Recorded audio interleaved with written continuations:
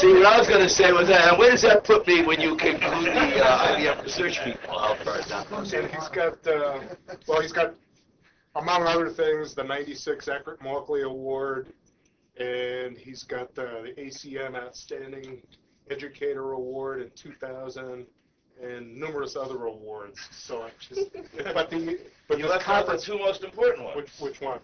Friend of Phil Emma and student of Ed Davidson. Right? Oh, there you go. Okay.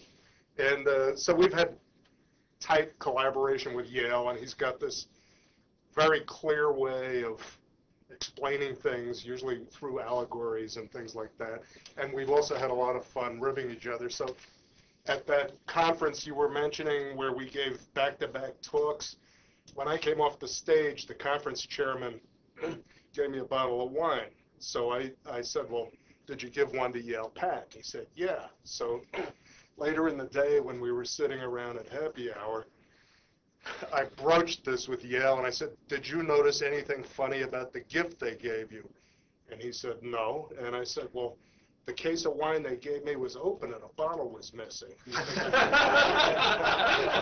Going for a while. But I'll turn it over to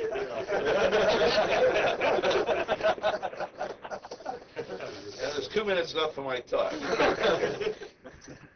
So, yeah, so Microprocessor Performance Phase 2, Harness a Transformation Hierarchy. Do we have one of these things that you can clip, or do I push the... No, I know how to do this, forward and backward, but everybody these days has one of these things where you can stand over here and click forward and backward. No? Okay. No, sit down. Let's not waste the time. I can hit them. And the other thing about power, so some of you heard me talk before, and if I get through 2 transparencies, I'm doing good. And questions at any time, which is part of the reason we don't usually get through Pat more than 2. Although PowerPoint I've done now since, so I started doing PowerPoint the beginning of this summer. And there are two phenomena that I have noticed. One is that there's a tendency to do far more slides. And then the second talk I just changed, whatever the last thing was, and replaced with IBM research and changed the date. And I've got the next, massage a couple of slides, and I've got the next talk, add a few, and so it started out as a talk with 10, becomes 12 and 15, and today I think there's like 18, but we don't have to get through all of them, and we got to quit at what, 11:30 or something or other? Yeah. So who knows how many we'll get through. And the other thing is people tend to be a little more reluctant to ask questions when they see there's a presentation he wants to go through. I really don't care if I go through it at all of it or not. So if you have questions, please interrupt. This talk, I was told not to give this talk. This is a modification of a talk I gave 2 weeks ago. I was told that, these people aren't going to appreciate it. But in the last 2 weeks, I think I know more now than I did 2 weeks ago, so maybe it'll be better.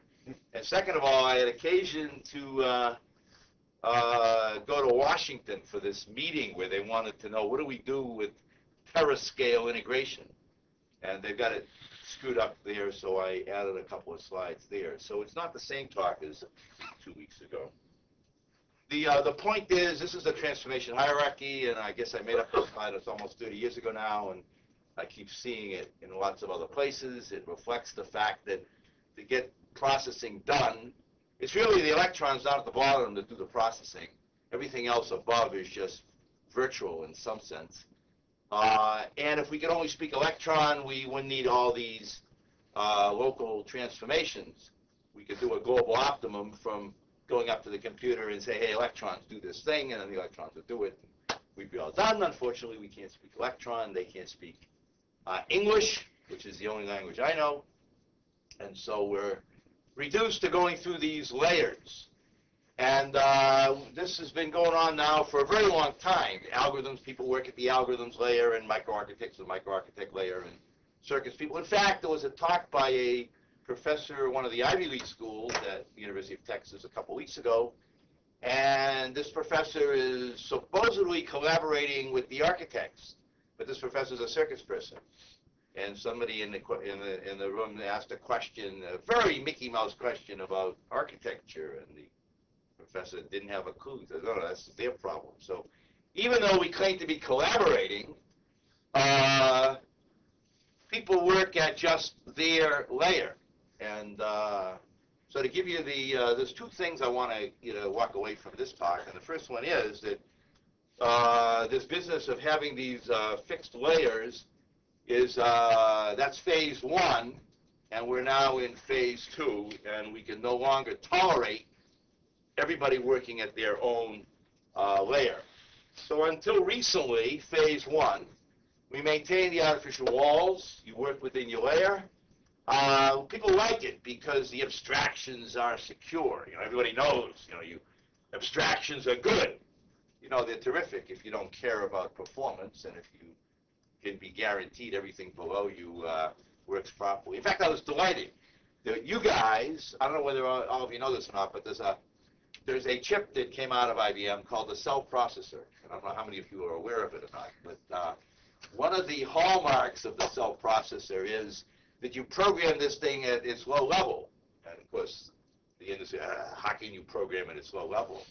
And the statement is made, which I love it. I don't know whether it's Hofste or Cayley, or maybe you're instructing them these days, but the comment was, if you really care about performance, you really have to know what the hell's going on underneath, which I've been saying for years. My hero in this business of computing, by the way, is Donald Knuth, which I guess proves A, I'm old, and B, I haven't learned better yet.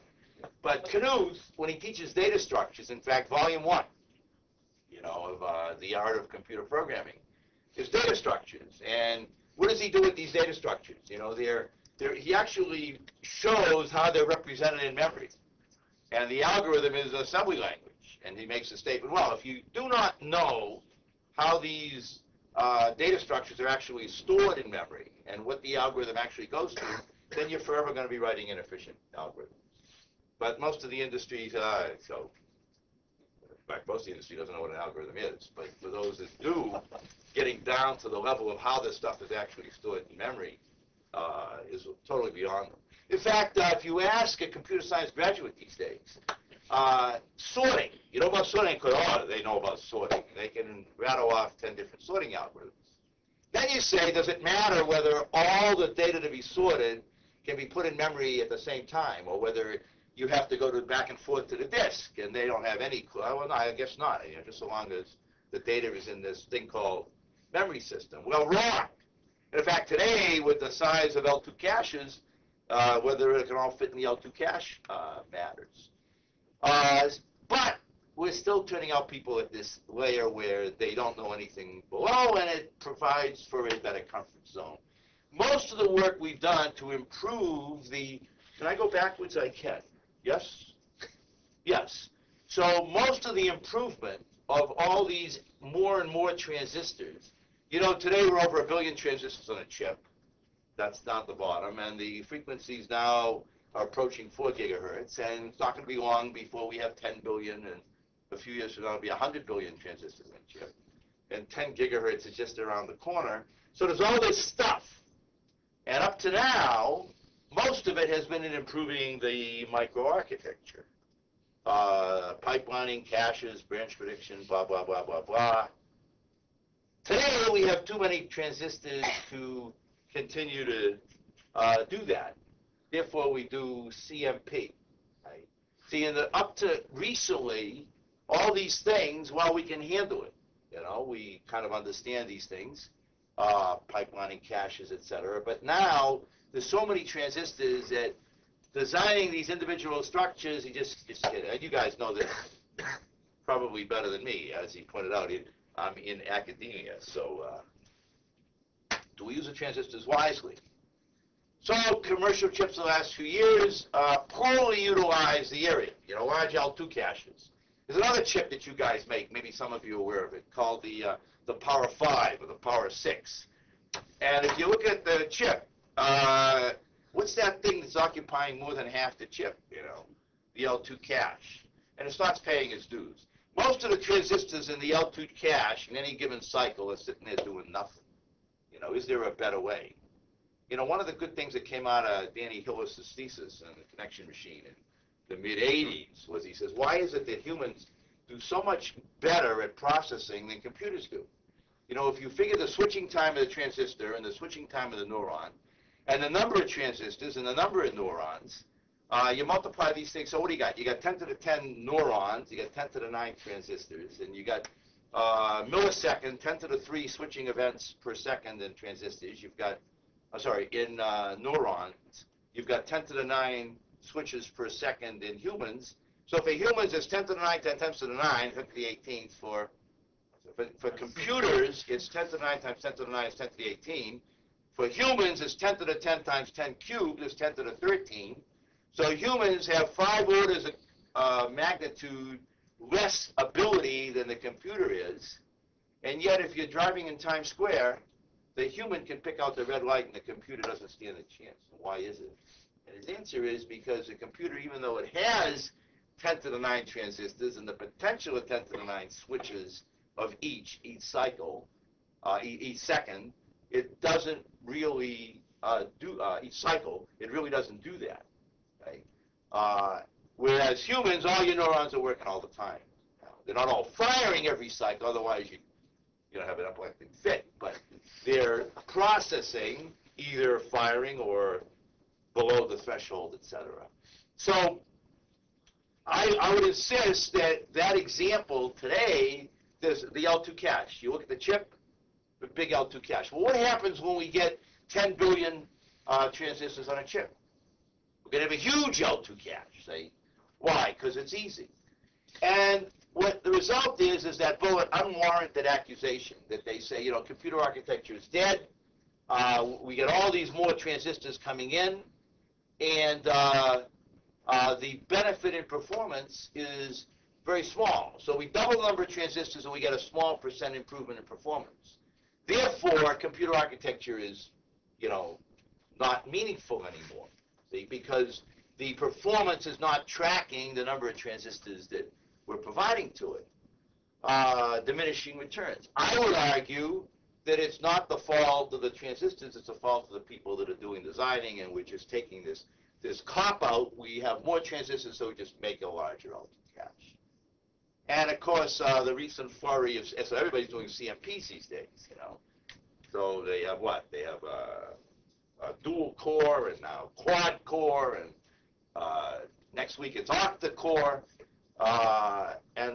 So deja vu 1982, the first time you were still a student back then. You remember these, the non-Von and the connection machine and the Boolean vector machine. Everybody was gaga over how many processors can I put on the chip. So we're back to that again. Why are we doing CMPs? Very simple reason. I got 1 billion transistors on a chip. Okay? How do I design a processor with 1 billion transistors?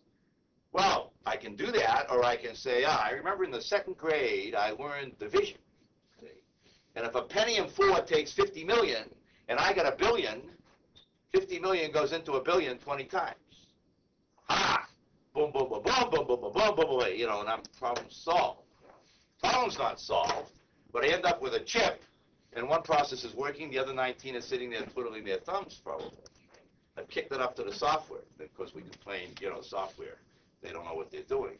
I would argue that we haven't designed an effective chip. And so now, in this last bullet, this last part was added since my meeting in Washington, which was on terascale integration, which is their latest buzzword. You guys probably would rather sit than stand. I tend to get boring, and if you're standing, you're likely to fall asleep, but then you're going to fall and hurt yourself, so you're better off. So why won't terascale allow it? Bandwidth, there are too many cores. You just can't feed the cores, and if the core can't get instructions and data in, it's just going to... but there is a project, which I don't want to mention, but they claim there's no problem with bandwidth. And they've got data to prove it, you know. So how do you do multiple cores on the chip and have no problem with bandwidth? Put in a big L2 cache. So consider the number of transistors is infinite. That won't work, see. Once we get to an infinite number of transistors in the cache, you're absolutely right. On the chip, you're absolutely right. A big L2 cache. the whole memory space. But until then, you're going to have to go off chip. So they're very amazed. So well, you're a manager these days, right? Very simple answer. In fact, during my Berkeley period, Gordon Bell came and gave a talk. He was at Encore that time, and he had 32 processors and a Snoopy bus. No, he didn't have a Snoopy bus. He had a write-through bus. He had 32 processors. So 32 processors, bus, memory, and they were write-through caches. And I said, Gordon, he says, Yale, if you run the processors slow enough, and that's what they've done. They run the core slow enough, and they have a sophisticated I/O subsystem, and so there's no problem with feeding the core. But we don't want to cheat that way, I hope. So bandwidth, too many cores, power energy, too many transistors. So what do? And this bullet was for their benefit because I kept hearing terascale means massive replication. And the statement of that workshop was terascale integration. And I want to emphasize that massive integration is not necessarily massive replication. So the answer is break through the layers, the obvious answer. And we've already done this in limited cases between the compiler and the microarchitecture. That's what predication is all about. I don't need to explain that to you. The Intel, the x86 allows, you should get 100% branch prediction on for loops because the x86 has this CX register, ECX I guess they call it now. And so the code will load up the ECX register with the count, which you don't know at compile time, but you sure as hell know at runtime.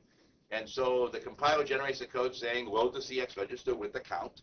And then you keep going through the loop, decrementing the count. And when the count goes to 0, you fall through. And so no branch prediction is necessary. So there are a couple of examples of places where the compiler and the microarchitecture can work together. But there are other ways we can do it. Pragma's in the language. Why does everybody say that's bad? Shame on the programmer for letting the compiler know this insight that the compiler could use to generate code that might actually do better. You've heard my refrigerator example? Anybody not heard who hasn't heard my refrigerator example? Oh, really? Audience. Good. So the refrigerator, for those that have heard it before, you'll just have to suffer. Boy, how many times have you heard about the refrigerator? 10, 20? More than 2,000. More than 2,000, right. But look at all these people that have, right? So I believe that when we get 10 billion, 100 billion transistors on a chip, there's room for lots of refrigerators.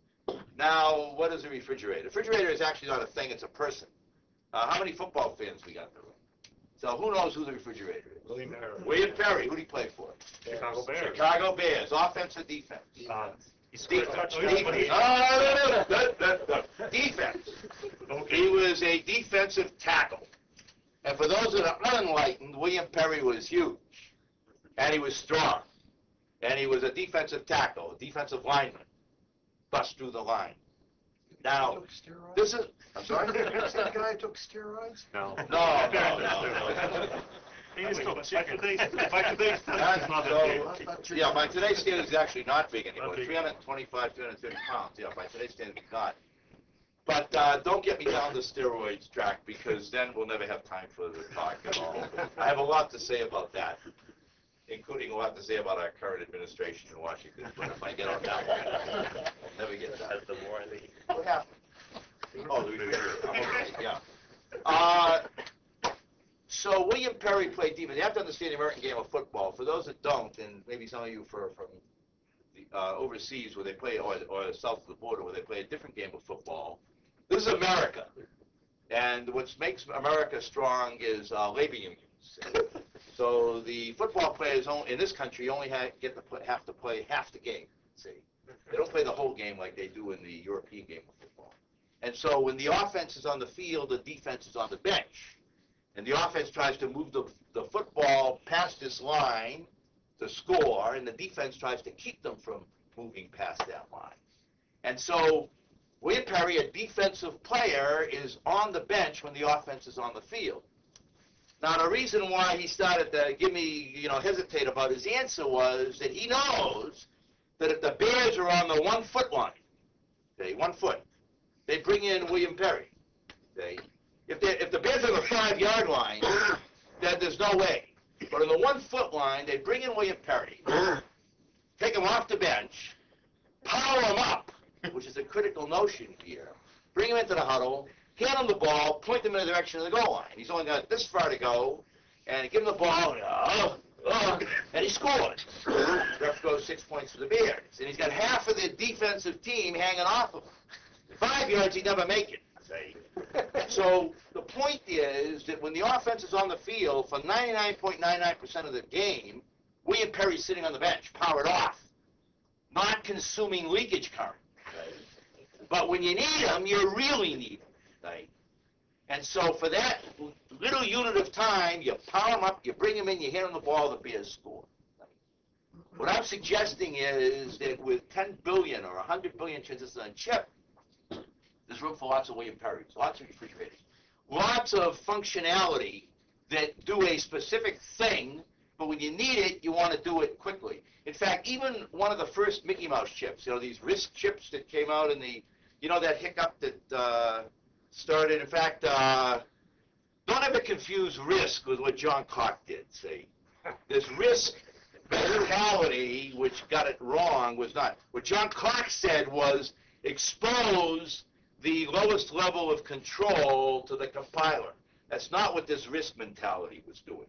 They were doing simple, an instruction can't do more than just one cycle of and it's one piece of work. John was not saying that. He was saying, look at what the control signals look like and compile to them. It was a much more Mickey Mouse thing than what John had envisioned back in the 70s when he put forward that idea. And RISC was John didn't come up with the acronym or the silliness. In any case, one of the first RISC chips was the AMD 29000. And one of the instructions in that ISA was find first. So you get a bit vector, and you want to find the first bit in the vector that's set. Try to do that in software. Well, you got a loop, the bit. Is it set? No, okay. And then finally you find the bit that's set. Try to do it in hardware. Any sophomore knows about priority encoders, and that's an assignment we give in the logic design course. It doesn't take that many transistors. And AMD said this is an operation, a function that we need done very fast. With a priority encoder, it's a fraction of a cycle. In software, it's tens of cycles. Stick it in the ISA. Right? So even back in the 80s, the architects at AMD recognized the fact that if you can get a piece of functionality done quickly and you need it, you don't have to need it all the time. In fact, there's a sort of an inverse ratio. The bigger it is, the less often you may need it and still want to put it. Intel had this thing called the 8086, and how'd they do on floating point code, the 8086? They didn't, exactly. Then 8087, and then 286, and 287, and 386, and 387, and 486. And then what? 486 was 1 million transistors, 1 million. And that was enough to take the floating point unit and put it right on the chip. What I'm suggesting is 1 million transistors, and they were able to put the floating point processor on the chip. Now we're already up to 1 billion, or over 1 billion. I guess the biggest chip right now that I know of is 1.72 billion, and counting. And so how does 1 million go into 1 billion? 1,000 times, right? 1,000 millions is 1 billion. So there's a lot of area there if we can power it off and keep it powered off except when we need it. But to make use of it, we need the higher level, knowing what to put on the chip and how to use it. And that's sort of the message there. That's the refrigerator. So what I would argue is the future chip is X plus superscalar, where X is whatever piece of functionality you want to do. So one of these big deal companies in Texas, they do DSP chips, and they call me, we want you to consult for us on the next DSP chip. I say DSP. I can't even spell DSP. So You know how many times I have given that line and got no reaction? But now I'm at Yorktown, see, so it's a pleasure. You know? It's amazing, you know, I deliver the line, they sit there, they don't get it, you know? But I give it here and I get, great, you know? So they say, no, it's not the digital signal processing we care about, it's all this other stuff, you know, which gets lumped as superscalar. That's what I think the future is. The algorithm, the compiler, the microarchitecture, all working together. The bullet there is the 21064. Dick Seitz did the 21064, first alpha chip. And then next chip, 21064 was a 2-wide issue, in-order processing, very simple branch predictor. In fact, the branch predictor was last time taken. And then came the 21164, where they went to a saturating 2-bit counter for the branch predictor, and it was 4-wide issue, it was still in order. 4 instructions could be brought in each cycle. They retired 1 every 4 cycles. 4 times 4 is 16. The chip was running at 6% of what it could. How come? So Dick looked at a whole bunch of code and programs running and said, you know what the problem is? What you do, you got this large cache line, you know, your trailing edge effects. You got this large cache line, and most of the time that chip is doing this, waiting for a cache refill. So you bring in a cache line, you use 10% of it, and then you do a cache miss and bring in another cache line. We throw this away.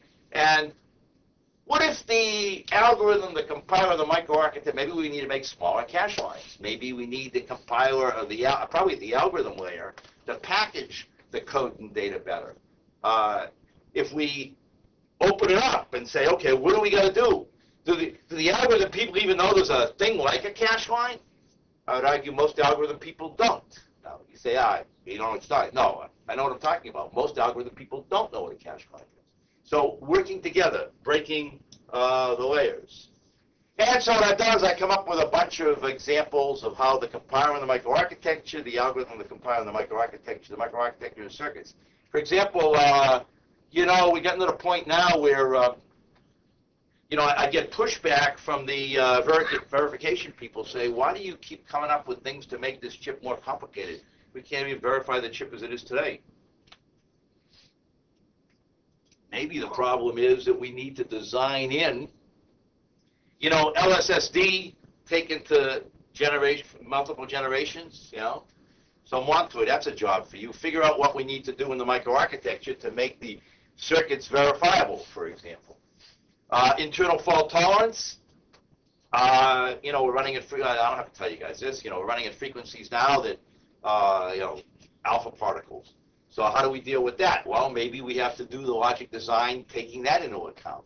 The point is that by working at the different layers, by having awareness of the other layers and talking to these people, maybe we can make a difference downstream. And of course, there are problems. Computer people, you know, they like to work within their layers. Very few understand outside their layer. And then, if I have multiple cores on the chip, you know, people just, they don't think in parallel. Everybody thinks sequentially. So those are the problems. But isn't that part of the human psyche? Well, I don't know. So that's a good question. Because fundamentally, that our whole structure of logic, mathematics, and everything we do is inherently sequential, and we look for parallelism. And you know the old story about making 9 women pregnant so you could produce a baby in 1 month? You know, it doesn't work. I mean, it's sequential. The thought police may be paying attention. I am delighted that you came up with that example, see? Because I usually have to be the one to do it. Now I'm free from the... It's better than the police are listening in. I mean, really. Does everybody know Phil's vampire story, by the way? Who knows Phil's vampire story? Who doesn't know? No, so most of you don't know Phil's vampire story. So Phil wrote a paper, and I guess it was about branch prediction or something. It was complex CPI. Is that what it was? That's what you wanted. So anyway, you know the difference between CPI and IPC. I don't have to explain that one to you. Phil is absolutely right. CPI is the correct thing to look at rather than IPC. IPC is counterintuitive. It doesn't help you. It's a marketing tool. CPI, they're really the same thing, right? Just one's the inverse of the other. But if you think IPC, it doesn't help you do better. If you think CPI, CPI is a sum of all the contributions. And if you look at CPI and then you look at the contributions, you can see where should you put your energy into improving. And so you can get a better CPI. Phil's absolutely right. Thinking in terms of CPI is the right way to go. And but you and I are probably the only two people that still push that, unfortunately, because it is the right way to go. Anyway, so Phil was writing up a paper making the point, and it was 4 o'clock in the morning, and so he said, so he writes down, he says, 4 o'clock in the morning, so I thought I would call Yale Patt, you know. And everybody knows that Yale Patt is a vampire, and so he's up working at 4 o'clock in the morning. And so I knew that I'd get him in, and indeed I called him, and he was in. And, you know, wrote up the paper and submitted it for publication. And IBM wasn't going to publish the paper. They said, you know, Yale may be offended, you know, and he'll sue. So they made you take it out of the paper. Yeah. And then Phil, so then Phil came up to me and said, what would you think if I put that in the paper? I said, I think it'd be cool. It'd be great. I mean, that paper I would circle and show everybody. Phil said, that's what I told the lawyers, but they don't believe me. So anyway, we'll get back to what you said. So this was the title of my slide, so now I'm ready for my talk. Phase 2, okay? And what he says, you know, is a good lead-in, see? It's all about education. People think sequentially, is that right? There are these 2 problems with these people. So you remember a couple of bullets ago, it's about people, right? People work within their layers. Nobody understands outside their layer. People think sequential. 2 problems. First problem is abstraction, which I already talked about a moment ago, is misunderstood. And I already talked about that. I've got several bullets. Supposing I want to take a taxi to the airport. And, you know, I'm flying out of Westchester County Airport, you know, and so I go get a cab, and he takes me to the airport, and I say, wow, Tappan Zee Bridge, that's kind of, and he says, oh yeah, we always go across the Tappan Zee Bridge, and then we come down and come across the George Washington Bridge, and you can get to the Westchester Airport, County Airport from here by going over Tappan Zee and then going down and then coming back over the George Washington Bridge, right? And that may be, in fact, I can give you my real example. I was in the financial district of Manhattan, and I had a flight out of LaGuardia, and the cab starts taking me up the East Side Highway to go over the Triborough Bridge.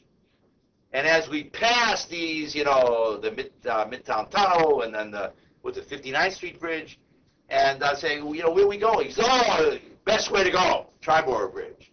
And so the fare is absurd, and I almost missed my flight.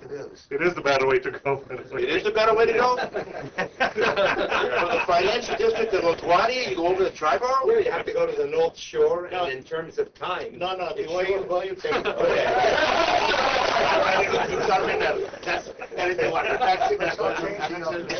You're going to change that example.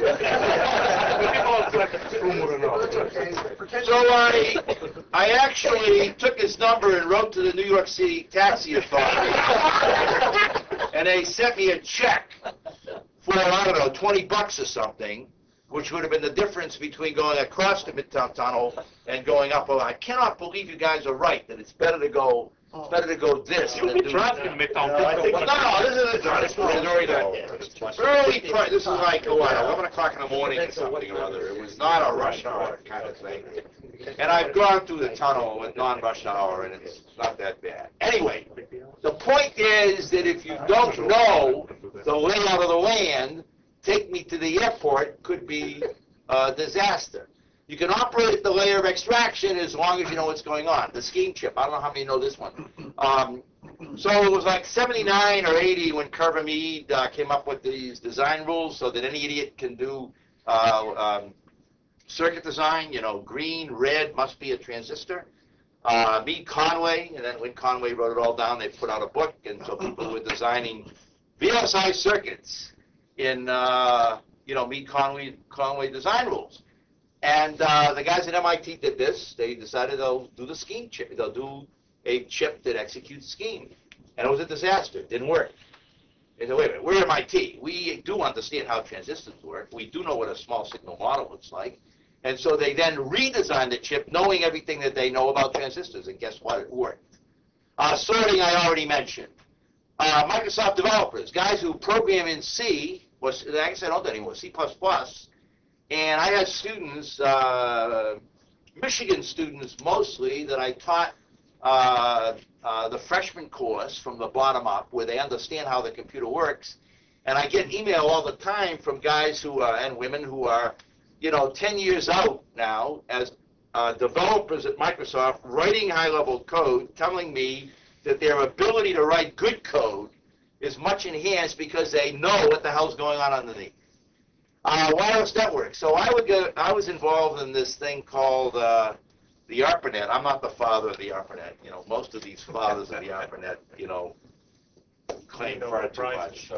By the way, who said that? Al Gore. So Al Gore had a lot more to do with the development of the ARPANET than most of the people who take credit for it. When the ARPANET was first put forward, which was 1967-68, the toughest job was getting the funding from Congress, and Al Gore understood that early on, and without him, it never would have happened. Well, I don't know, it never would have happened, but it certainly wouldn't have happened when it did happen. So he had a lot to do with it. By the way, if you want to give credit to the ARPANET, father of the ARPANET, I have two people in mind, for those who care about that. And I can't decide which one. Licklider or Larry Roberts. Licklider had the idea at DARPA, then went back to MIT, and Larry Roberts came to DARPA and then made it happen.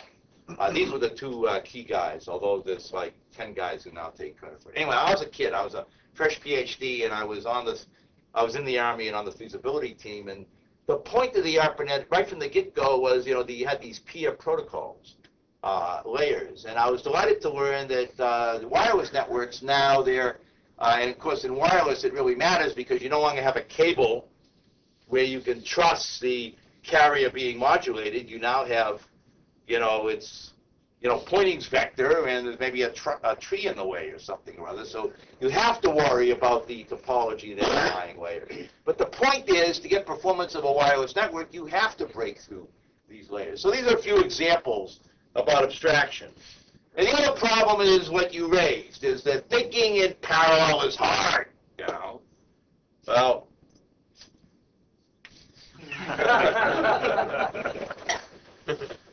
what if the programmer understood shared memory and synchronizing primitives?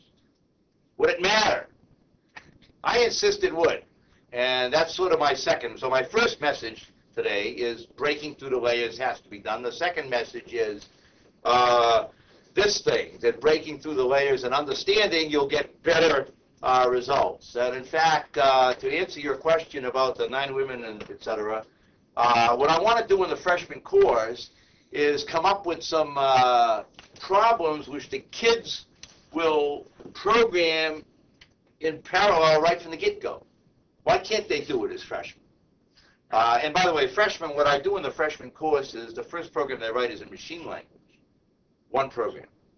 It gets old very quickly, zeros and ones, In fact, I don't know whether you're not old enough, probably. So the add instruction, decimal machine, put out by this company, and the add instruction was 11. And the multiply was 13. I happen to remember that because that was, over 40 years ago. IBM 1620.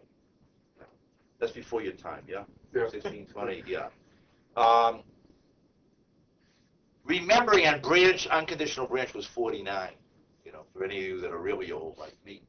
The point is that gets old in a hurry, and so the second program is already in assembly language. We write some assembly language programs where they have to understand what's going on at the lower layers, and we just keep raising the level of abstraction. Can we come up with program problems for them to solve in parallel? So I've got a few examples. Pipelining. So I've got a piece of code and I want to stream data through it. Well, why can't I take that piece of code and have a piece and a piece and a piece and a piece, and I build a software pipeline where as opposed to software pipelining, a software pipeline where the data comes in and this piece of code works on it, then it hands it over to this piece of code and this piece of code, and I'm streaming it through. And once I fill up the pipe, I've got this thing running at a lot faster than if I have the data go through all the code before it works on the next piece of data. Or factorial. I love factorial. So how do you do 10 factorial? You know factorial, right? Well, Phil does. He does mathematics. So for those who don't know, 10 factorial is 10 times 9 times 8 times 7 times 6, etc. Anyway, so it would take you these 8 multiplies or something to do 10 factorial. So I got an idea. Why don't you multiply 10 times 9 times 8, and then you give me 7 factorial. Start. And then when you both give me your answers, I multiply the 2 results. And now I've got factorial done in half the time. It's a Mickey Mouse problem, but it gets people thinking that, maybe there's a better way, right? Or searching. So, you do binary search. You get the midpoint, then it's either this half or this half. What happens if I can have 8 pieces? So I in parallel, come up with 8 midpoints. And that'll tell me which 8th to use. Now I can search in 1/3 the time. I'm not improving on, big O, like changing it from, exponential to polynomial. But I'm getting the work done a lot faster by thinking in parallel, and I can have them think in parallel as freshmen. And I got to believe that getting that mindset different is going to make a big difference. You should do your division example. Remember you had a new algorithm for division that you used in Yeah, that came up in you haven't seen this one? You're talking about the reducing fractions? Yeah. So I was how many of you have seen this one?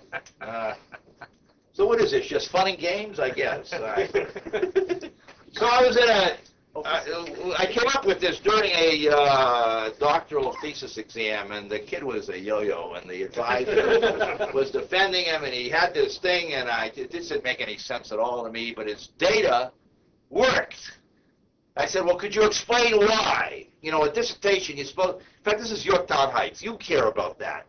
You don't get your papers accepted because the community doesn't care about that. But you guys care about explaining why the phenomenon works, And so the kid had this data, and he had no idea why it worked, So on the spur of the moment, I came up with this example, and I said, do you know how to reduce fractions, see?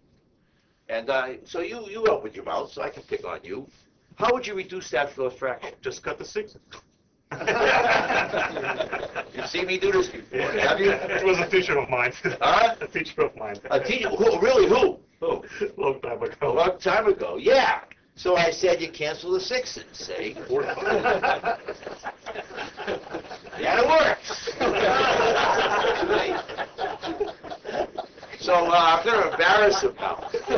So Moyne was in the classroom, see? And this was before you were my student, right? You were trying to impress me. So what does Moyne do? After class, he goes out and writes a program to find all cases for which this works. And the other obvious one is 19 divided by 95, right, is 1/5. But Moyne found things like 499 divided by 998, right?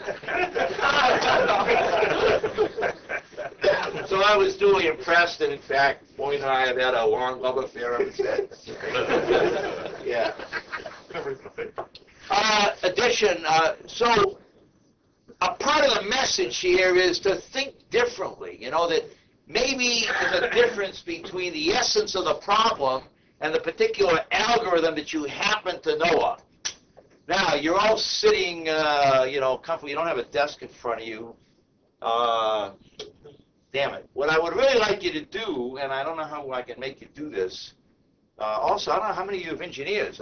Usually an engineer carries a pen in his pocket. A lot of you guys don't have pens. But if you have a piece of paper in your pocket, what I'd like you to do for me, if you would indulge me, is do a couple of addition examples. And this is the first one. I'd like you to add 12 and 9 and write down the answer. So, yeah, have you done it? Yeah. Okay, so that's the first one. And then I'd like you to, anybody need any more time? So now I want you to add these two numbers together and write down the answer. Moyne, can you do that? So go ahead, come on. Yeah. And anybody need any more time? So you're all set, okay. So the answer was what, 21? And what was the answer for the second one? Second reverse. Huh? 7 something. Probably 8, 7, 3, 2, 8, 8, 7. So you didn't do it, you did it in your head. And so when you did it, see the problem with doing it in your head was you were doing all this mumbo jumbo in both directions, see? Which is why what I really wanted you to do, but you won't indulge the old man, is actually do it on a piece of paper. How many of you did it on paper? Okay, good. So I had half a dozen. And that's the only ones I want to vote. So when you did it on paper and you wrote down the number 21, how many of you wrote the 2 before the 1? Nobody? One person? The rest of you wrote the 1 first and then the 2? Really? You wrote the 1 first before the 2? No, I didn't write it. But Cheating. You know, if you're going to invite me to give a talk, and I'm trying to make a point, you got to do what I ask. It's not talking. So now what we have to do is theoretically think of what is going on, see? You know, and you know about theory and practice, you know. So in theory, they're both the same, but in practice, they're all the difference in the world. Yeah.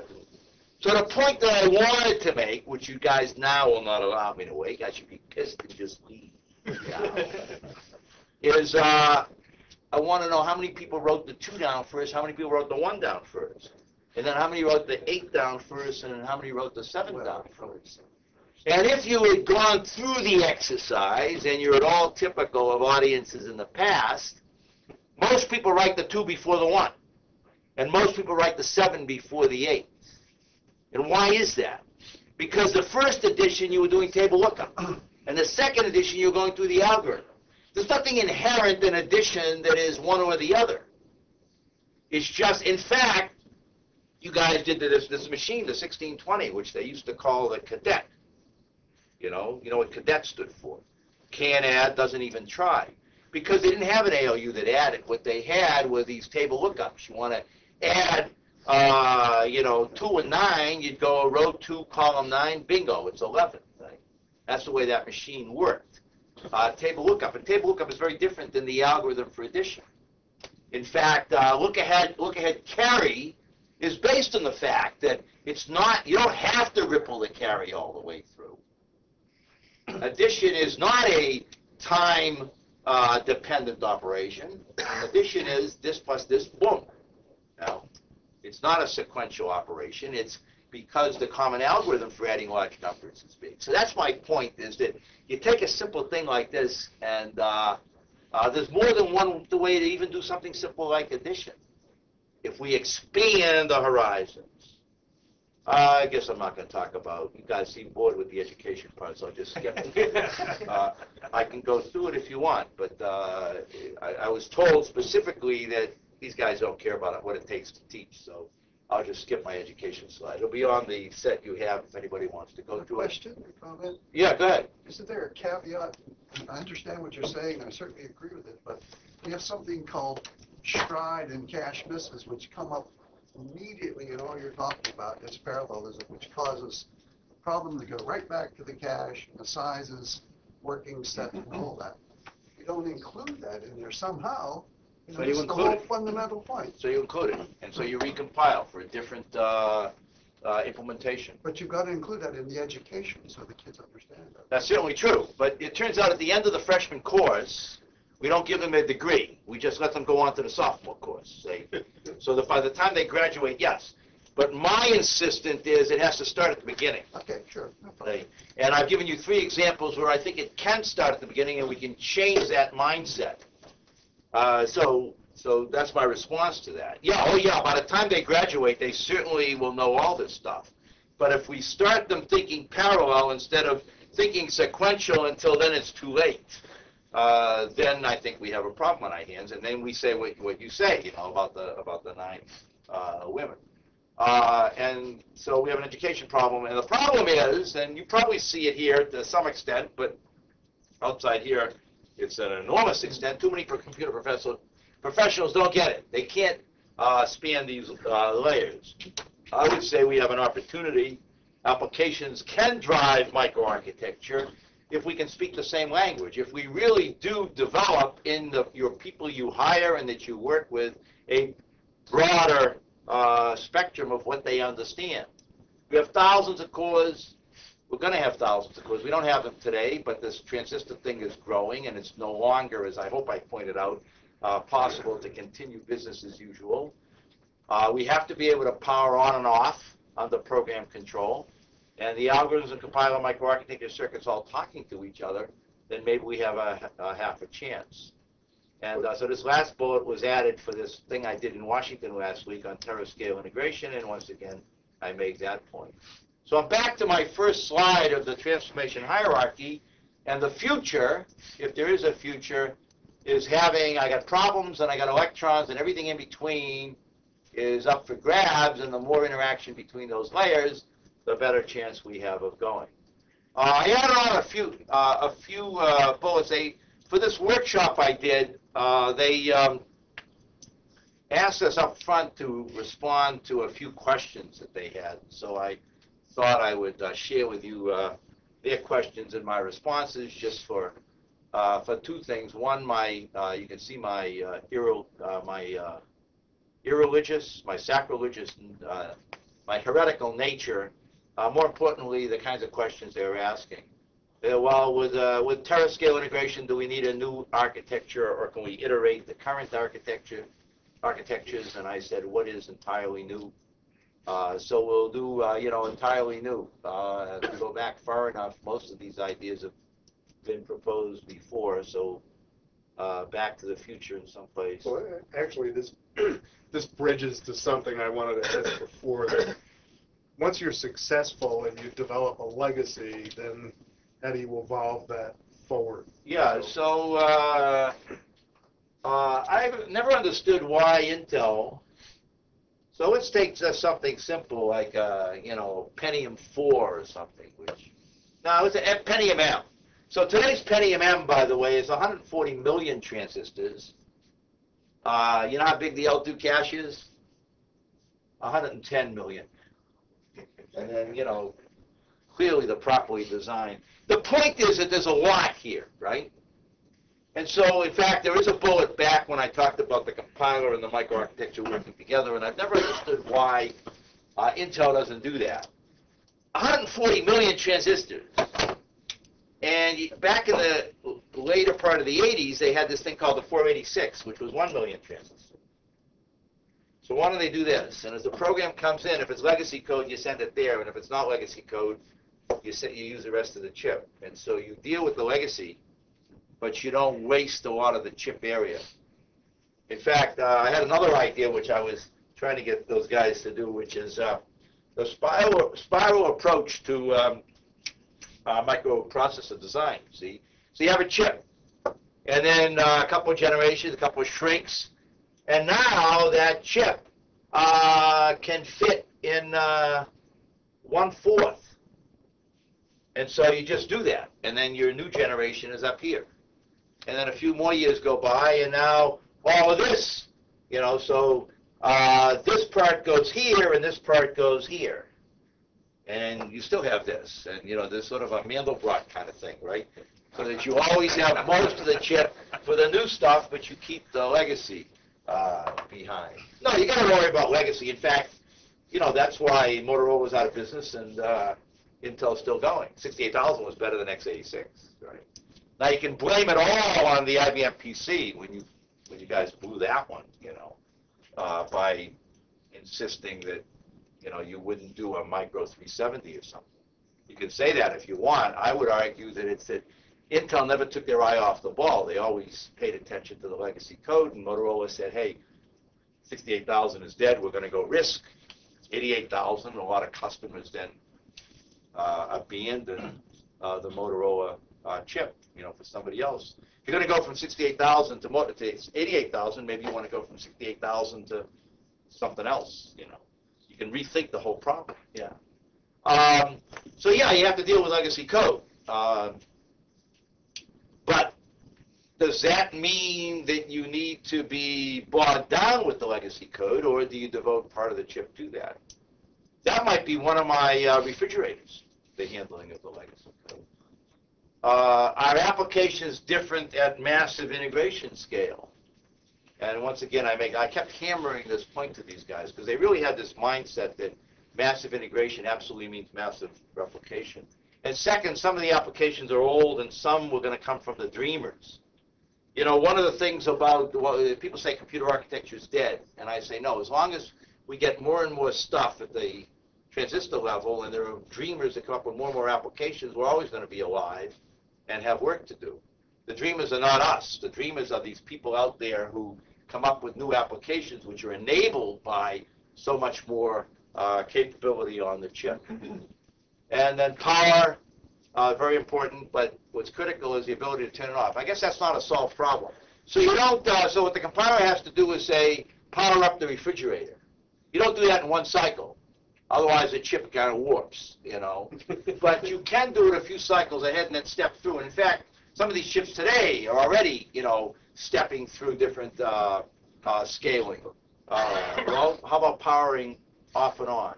Can we automate the sequential code to parallel? So if we think sequentially, have some piece of software take that sequential and automatically make it parallel.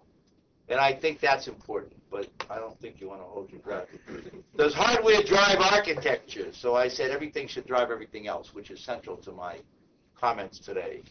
Optical, and I can't blame my secretary anymore because I did this myself. That was supposed to say optical interconnect. And on chip it would be nice, and off chip it would be nice. Three-dimensional, absolutely. You get for the same volume, you're better off with the cube root than the square root. Reconfigurability. So there's a lot of these ideas that somehow magic, and a reconfigurability is going to be the answer because it used to be a multiplier and now it's a database processor or something or other. And so I say be careful. It's not this panacea. Synchronous, asynchronous. So I think that these asynchronous people are claiming that they're going to have a computer that runs completely asynchronously. And maybe so. I don't see it. I do think that we're going to see more and more, and you could say that, well, we just have multiple clocks on the chip. Or you could say that a piece of logic runs asynchronously for some number of cycles and then syncs up. And I think that's part of the future. So, yes, it can run for multiple cycles. But that's like going back to ENIAC, right? Because that was before finite state machines, right? So they had a lot of different control signals that move things in various ways, but there wasn't a notion of a Moore or a Mealy machine. So they didn't have. So I didn't know that they did not have the notion of finite state machines during ENIAC. Everything was done asynchronously. Is that right? Huh. Well, not async, but in the sense that there was no clock. Dozens of control signals that were generated from a central clock, and it wasn't that the whole machine would change state on cycle boundaries. Is that right? There was a lot of things going on at the same time. Yeah. And they actually got it to work. But you still have to have a synchronization at multiple points, otherwise it just doesn't work. We know that. Well, I wish you were in the meeting. You and me know that. But trust me, there are a lot of people out there that are selling, snake oil. I've been here, I'm working for IBM for 49 years. Since the day I came here, people have been talking about asynchronous structures. It's going to be all asynchronous. It still hasn't happened.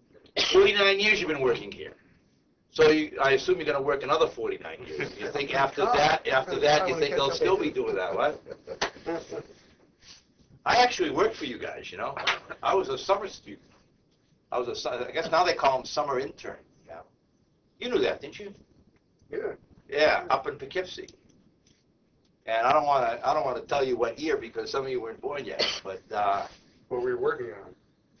so my thesis was, so we're doing switching theory in those days. And I came up with this primitive that was a lot more complicated than NAND gates. And but I could never get people to use it. In fact, Jerry Maley, yeah, he said the way he got people to use NAND gates was he said, look, just do your logic with ands and an or.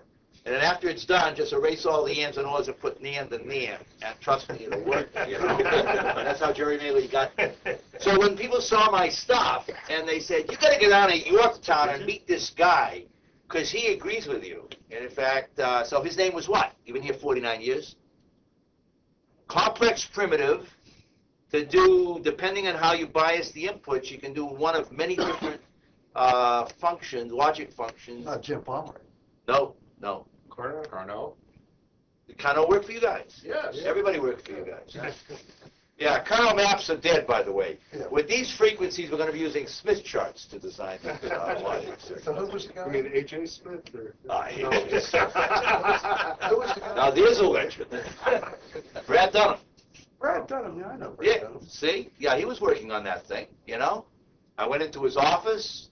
I made the mistake of putting my elbow on his table, and 3 years of the New York Times slid to the floor, if you remember.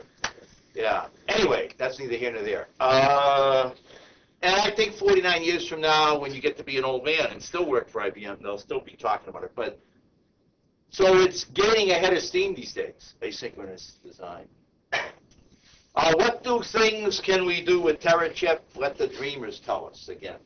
I have a big faith in if we provide the enablement that people will come up with uses. And finally, they wanted to know about metrics for designing whether we have effectively used these enormous number of transistors in a chip. And so my answer to that was, yeah, here are the metrics to determine whether we've used effectively the transistors on the chip. And I'm a big fan of not using utilization, say. You know, so the VLIW stuff, they say, well, you know, you can generate all this extra work, and look at all the extra instructions it's executing. It's not contributing. And so that's all that I have. And look at that. I did this in an hour, 18 slides. So that you can thank PowerPoint. But the trouble was, it weren't very, PowerPoint's a disaster. Very too few interruptions. Ravi, tear me apart. Go ahead. Education has two sides, students and teachers. You have the teachers. So that's a real problem. Which one was that? So he says that education requires two sets of people, not only students, but teachers.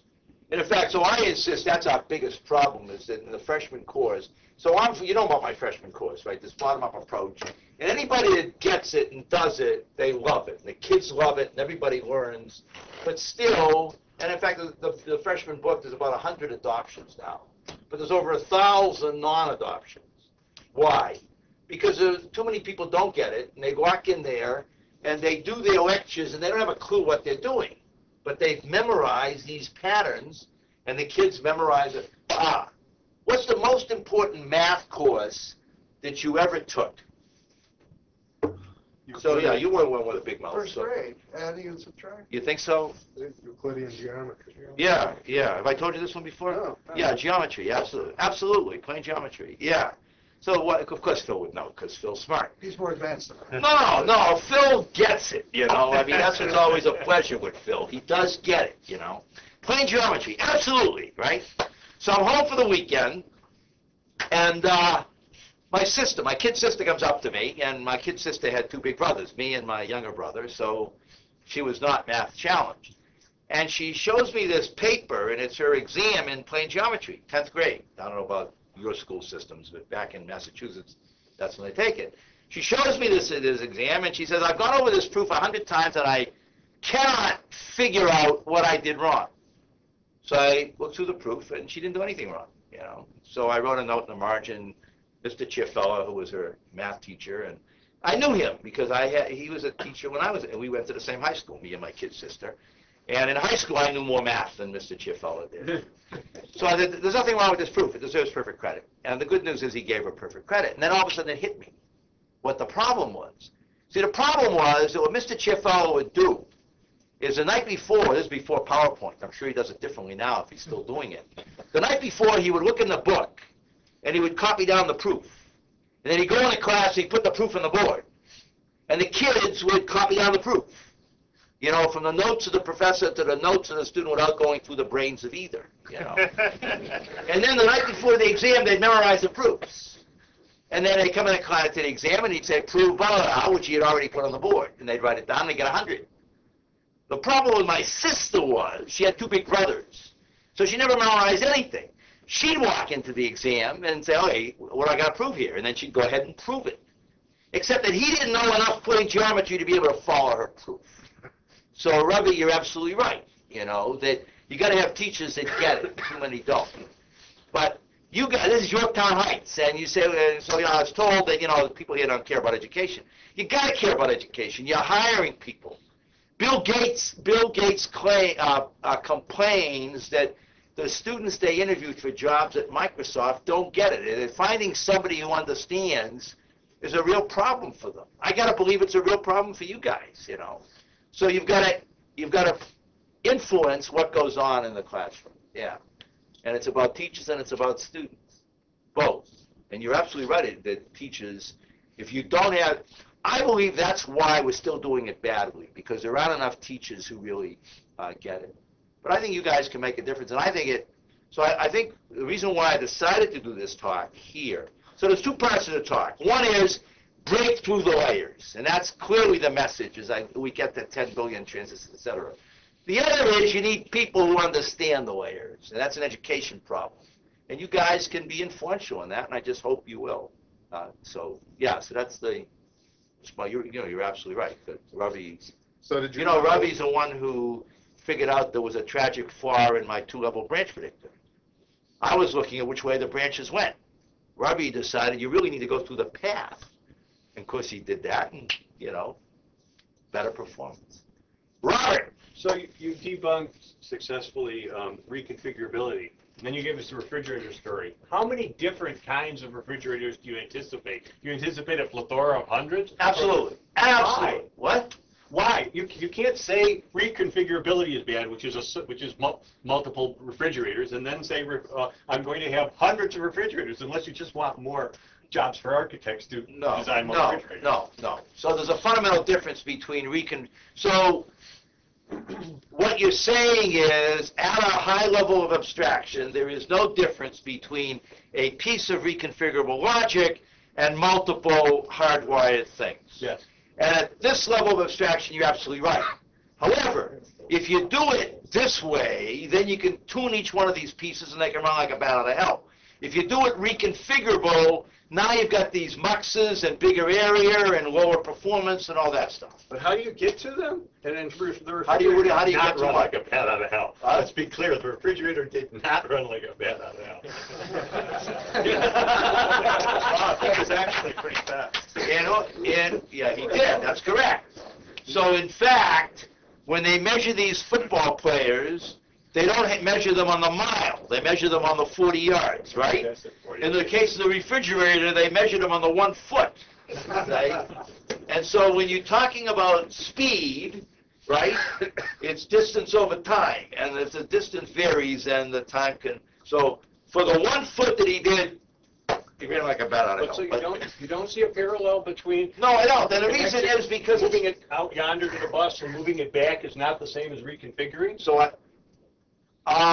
no, because you're moving it to the bus once, and now you whip through all this stuff and then move it back, as opposed to the reconfigurable logic. You've got all these muxes, more power, less performance, greater area, etc., each step of the way.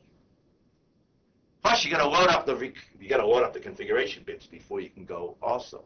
Right? So yeah, I don't see it as the same thing.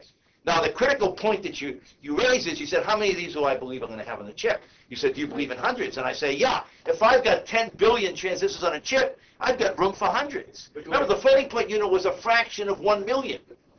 But do I have hundreds of types? I need one floating point unit. You know, nobody would redefine floating point precision.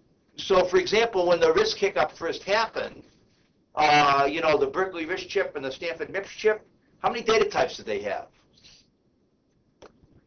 Integer. You want to do floating point? Fine. Extract the fraction. No, first extract the exponents. You want to add two numbers together? Extract the exponents. Now figure out how much you have to shift right, the fraction that needs to be shifted right. Now you do the add. Now you normalize, and it takes multiple instructions to be able to do a single floating point add. That was a RISC idea. Not John Clark. RISC that everybody, you know, knows about, right? Multiple instructions to do a floating point add, okay? Because nobody would ever put a floating point unit on a chip. You know. Today, fortunately, we got that one figured out, right? What I'm suggesting is that if we adopt this approach, and the algorithms people talk to the microarchitects, the algorithms people can say, hey, we really need this thing, and we really need this thing. And sure, we'll end up with, you know, one of the arguments they gave against the VAX was they said, I don't know how many of you know about the VAX architecture, but that ISA started out with 244 opcodes. One of them was edit PC. What edit PC did is it took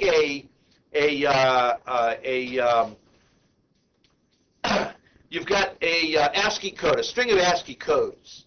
Supposing you get your telephone bill in the mail and it said, you owe the phone company 12345. 12345. What the hell does that mean? How about if it said you owe the telephone company $123 decimal point 45? That's $123.45. You know how much to write the check for. So what you store in the machine is 12345, and before you print the bill, you format that properly. And COBOL has a construct called picture. And the VAX had a construct called edit PC, which is a one-to-one mapping. And what the RISC nuts did is they said, look at all this Fortran code that the Fortran compiler compiles into object code. I've never seen the Fortran compiler generate edit PC. Yeah, but the COBOL compiler did, see? And the point is that this opcode was in the VAX not for the Fortran compiler, but for the COBOL compiler. There was another instruction, it was called the index instruction, which took a subscript of a subscripted array, did bounds checking both ways, and then it did a partial piece of the computation. So if you had the high-level instruction that said, let's say A sub ijk equals 5. Take the value 5 and move it into this entry in the array. Well, to move the 5, that's trivial. But where the 5 is supposed to go, that's not trivial. And so if you look at code that doesn't have an index instruction, it's like 30 or 40 instructions. But if you've got the index instruction, it's index I, index J, index K, move the value 5, 4 instructions. The COBOL compiler doesn't use that, but the Fortran compiler certainly did. So the point is that you can, if the algorithm people talk to the microarchitects, yeah, it may be hundreds, and most of them are powered off. If they're not powered off, I lose. I mean, no question. Leakage current, we're already there, you know. But if you can power them off when you don't need them, then why not? They just sit there. Where do we get the resources to design them? I mean, today we've settled with the suboptimal use of the hardware because we don't have enough design resources. So you train new designers, I guess. I mean, I don't know. If you care about... So you have a choice. You can either do this or you can do terascale integration, which means terascale replication. And then you have, thousands of cores, is what Justin Ratner, this big deal for Intel, says. And most of them will sit there doing nothing, you know. But you have a chip and you'll consume all the transistors. Dave Patterson gave a talk here recently. Really? Shame on you. He gave a talk, and he defined 13 fundamental primitives that vaguely sound a little bit like what you're talking about. No. His idea was to design a whole core as this primitive, so he had 13. Yeah, he calls them the dwarfs. That's it, right? I couldn't. The dwarfs, right. So you're familiar. I don't want. I certainly don't want to pick on Dave Patterson. I mean, Dave he's a giant in our field, as everybody knows, and I would certainly never criticize Dave. Well, anyway. But when I look at the dwarfs, I'm reminded. Plus you two were tight, too. I'm sorry? Plus you two were Goombas, right? How do you know about Goombas? You don't look Phil like told me. Phil thought you. Or Fiji. So I stayed at Fiji knows. You know about Goombas? By the way, I grew up in the neighborhood. I grew up in, but that's a whole different story. Talk about the Italian neighborhood. I was the only non-Italian kid in the only that didn't carry a catechism book. At that age.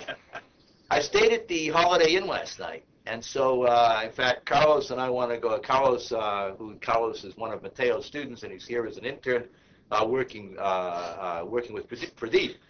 And so we went off. Carlos picked me up at the airport, and we went out for coffee. See, I'm worried about this IBM budget thing that I said. That Carlos picked me up, saved me the rental car or whatever. And we want to get some good coffee, and Carlos knows good coffee. I mean, Carlos is a student at Barcelona, and he comes from Brazil, and he's been to France and other places. You've been to Italy too, I hope. You never been to Italy? Yeah, sure. Of course. When you really have good coffee. We had coffee in Italy, you and I. Last night? No, in Italy. You and I. That's right. That's right. That's what we did. Where the coffee is really good. So I put my stuff away, then there's two women at the desk, and I say, where do you get good coffee in this town, this Mount Kisco? And the two women said, the two of us, we disagree on where the good coffee is in Mount Kisco. She insists that Starbucks. And I don't like the Starbucks coffee. She says, I think that Dunkin' Donuts is much better. So those are the two coffee choices. So we found a place called Cosi, which the espresso wasn't was not half bad, right? So Goomba. So, you digressing on me? Yeah. So Professor Patterson has, he's written this textbook with Hennessy that's used and what. Anyway, no. Let me finish. What? Any relationship? Dave, between what I think and what he thinks? Well, like the dwarfs, do you want to do things like that? But no. So the dwarfs, I guess if we go high enough up, for 50,000 feet, all men are equal, Except once you get down closer, you see, some are black, some are Muslim, don't touch that. Yeah. You see what Ann Coulter says these days? It's incredible. This is my country. The country I was born in. Look what they're doing. Different, can't digress it. So at some high level, maybe yes. I think that the dwarfs thing has more thinking that they have to do. In fact, I am reminded when I look at the dwarfs of the Livermore Loops. And it's so maybe to say it this way. Yes, Dave and I agree that we have to pick out pieces of stuff to special case, but I'm looking at the whole machine, and I don't care what your application is. It's more than just this. In the same way that the Livermore Loop, well, you have to go to memory, and you have to have branches, and you have to have all this stuff that is not part of this thing that runs like a bat out of hell. There was this, I'm not sure what the reason was, but up near Newburgh, I remember there was this super highway from nowhere to nowhere, about 10 miles worth or something or other. Is it still there? It was like, you don't know about this? There was this interstate that went for about 10 miles, and so it would take you 2 years to get to the interstate, and then boom, you could go do this fast, and 2 years to get back onto the regular road, and somehow that was a win, which I could never figure. Yeah, and you know what the bandwidth is, right? It's So I think there's more. So I think they have to consider a larger scope. But to a first approximation, yeah, a special piece of logic to handle a special thing.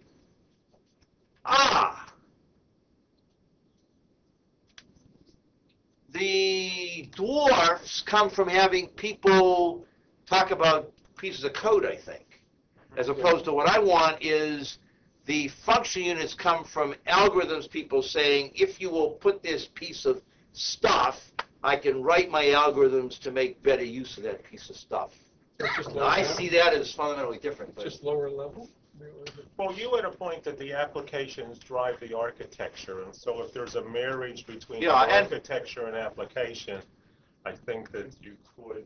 That's right, but it's so it's application. Actually, it's at a higher level in some sense. It's the person doing the algorithm that says, "Hey, this is what I need." Right. So maybe at one level, maybe Dave and I are on the same page, which would be nice. I think if they would say there's 10,000 dwarfs, you would be on the same page. Yeah, I think your idea is really multiple finer parts of his dwarfs. You're Maybe. breaking it into more pieces, which seems more reasonable. I can't believe there are 13. Snow White. No, that's had not 7. what he's saying. Okay, go ahead. 13 doesn't seem. No. So we're both we both kind of hypothesize, and he knows. I think I do. The Berkeley Parallel Lab, they're interested in looking at finding applications which can be enabled for laptops and portables by many core. And so they came up with these 13 dwarfs as applications that had the characteristics that they think will be found that they can use in these portable mobile devices. The thing is totally focused on client portable laptop-y types of things. And so you can't optimize every single algorithm in the world, so they picked 13 representative dwarfs. Now, whether they're the right ones or not, you could argue. Yeah, so I don't want to optimize, so I don't want to take 13 or even 1,000 applications and optimize. What I want to do is have the algorithms people tell me what they would like to see on the chip that will allow them to write better algorithms. Right, and they want to say, okay, we have these 13 things, and we really want to enable new ways of doing things, for laptops or portable devices. They're going to have these characteristics, so what do we design and how do we write the software and things like that. But the funny thing is, 2 years ago, it was 7, which was why. So I actually thought 7. And Yeah, it was 7. Yeah, that's what I thought, but he said 13. So maybe they'll get up to 1,000 if you go back. That was the baker's dozen. Right. Yeah, so we can't call it doors anymore. Yeah. It goes up like. That's why it was dwarfs, because and Patterson is a master. So you've heard him talk. I mean, this guy is good at getting people to sign on. Oh yeah, no, he's absolutely a master. With like 13 dwarfs doesn't resonate. Yeah, right. Yeah, so he's got to come up with 13 donuts or something or other, right? Baker's dozen. I'll bet. So if they stay with 13 for any length of time, I'll bet it's a baker's dozen. Absolutely. Except that, it will be, 20 next week, and maybe. I don't know. But yeah, so it's a very different granularity and focus, etc. Anything else? More questions? So let's start. Thank you very much.